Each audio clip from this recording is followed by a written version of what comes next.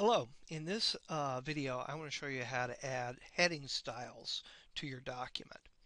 And you can see here I've got just a sample document and I've got an introduction heading right here, and if I scroll down in the document I'm going to see a second heading right here in the document, and then finally on the last page I've got a conclusion heading right here. And what we want to do is we want to format each one of these headings with a heading style. That way screen readers can correctly understand the structure of your document. Now, in creating using styles, it's going to be a three-step process.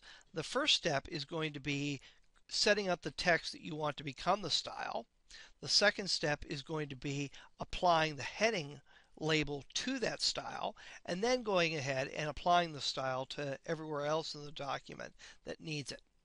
So let's go ahead and get started. Again, the first thing is to set up the text the way you want it to appear.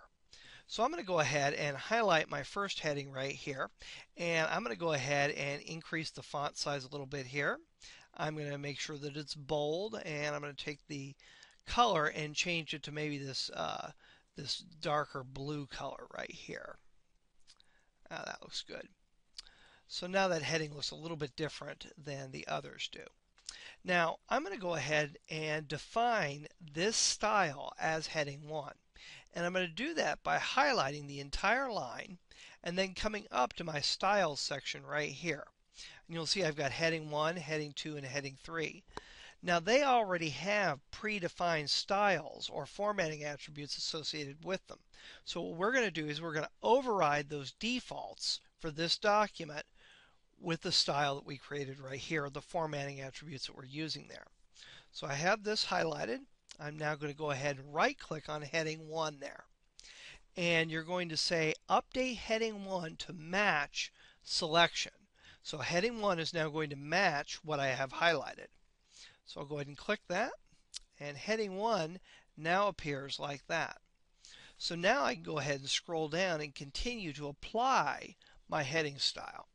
There's the second heading in the document, so I'll highlight that, and I'll go ahead and click heading 1, and you'll see that style was applied to that text there. I'll scroll down a little bit more and highlight the conclusion, and I'll go ahead and click on heading. And now that style has been associated with that piece of text.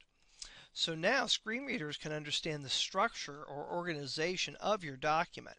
And you can also use these headings to create a table of contents if you want. And we'll see how to do that in another video. So that's really quickly how you create and apply heading styles.